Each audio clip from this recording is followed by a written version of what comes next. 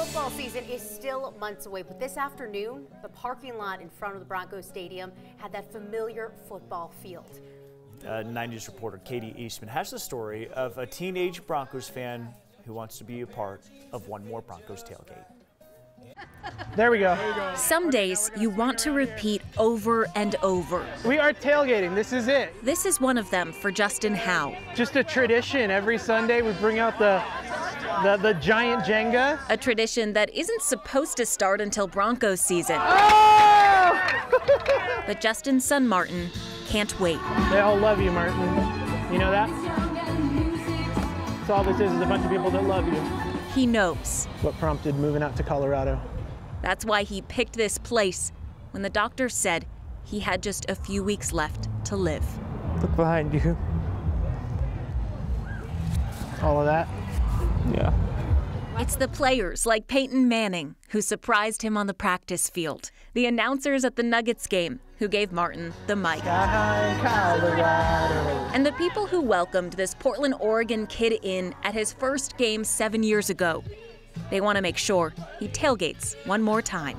It's a get together with the people that I love. He asked for it, so we made it happen. We like to say for his final ride, there's no better place we'd rather be than Colorado. The 18-year-old is dying from a type of cancer called diffuse B-cell lymphoma. Just trying to enjoy our time as a family and do everything we possibly can on his checklist. Justin Howe won't have a day like this with his son again. But the memory will play over and over.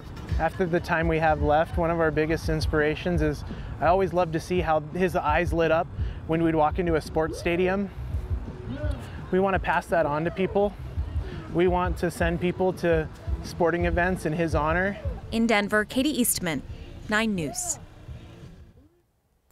There's something so special about those final days and weeks. You know, we don't often think about them until they happen, and it's days like today for him and his family and others that makes you think about how great and special life is. Yep, you know? And I think it's amazing that they want to share their story and show kind of what they're going through to maybe open the eyes of other people who maybe are going through the same thing too. And I think create a legacy for this young man, and it sounds like they want to do more work, certainly while he's still here and beyond. So if you want to follow the Howe story, you can find them on Facebook under Nitty Strong. That's N-I-T-T-Y Strong. They're hoping to pack in as many Colorado things into Martin's life as they can. If you have any suggestions, let us know. And I also think this is a testament to the people of Colorado because they chose to spend the last days, last time, you know, moments that they have with him here in our state. And it's a sad thing, but that was a fun day. Yeah, it was a great day for him. And that's what it was all about.